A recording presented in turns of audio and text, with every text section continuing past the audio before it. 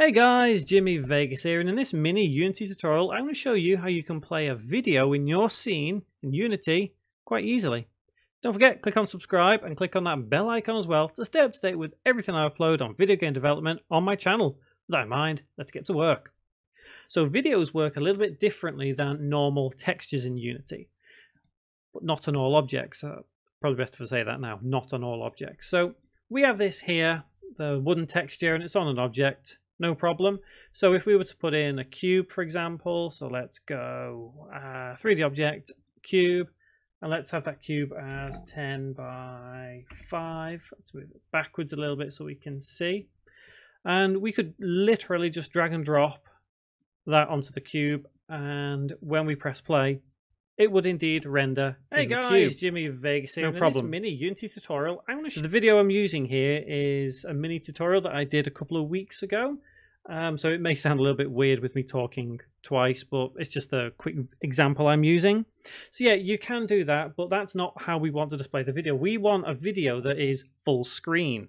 So in order to do that, let's get rid of that cube, we'll need to create a video player on here. So game object, video, and video player.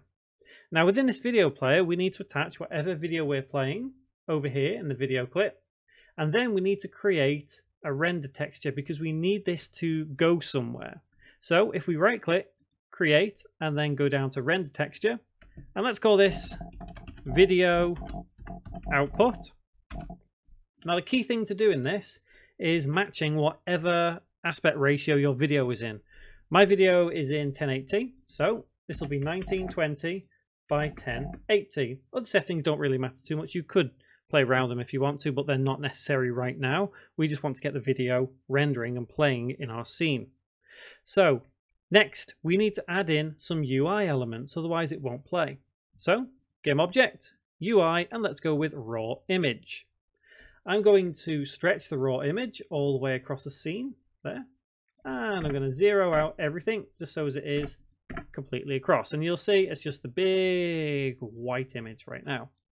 So the final thing to do to get this working correctly would be to add the render texture, the video output, to the texture over here.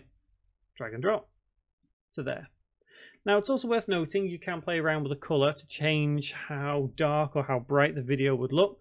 Having it at full white here, 255 and then FFFFF, we'll play the video as normal. So all being well now, what's happening is the video is going into the video player.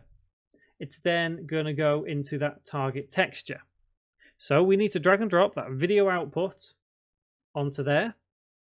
So from that video output, it then gets displayed technically as a texture through to the raw image. So if we were to press play now, we would see, hey guys, Jimmy Vegas here, and in this mini Unity tutorial, I'm going to show you how you can So it's pretty much how it works. It's as simple as that. A lot of people do struggle with it because they think they can just drag and drop onto a canvas image like that. But let me uncouple the game tab, stretch it, and you can see that the video is of acceptable quality. It is pretty much how the video would be. So I'm going to press play again, and we should be able to see.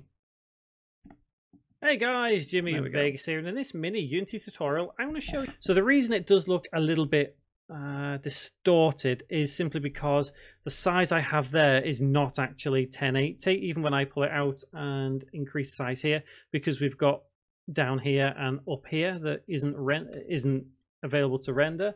So I've just closed the game. I didn't mean to do that. Either way, that's not going to be a problem at all. That is how you can actually render your video through your scene.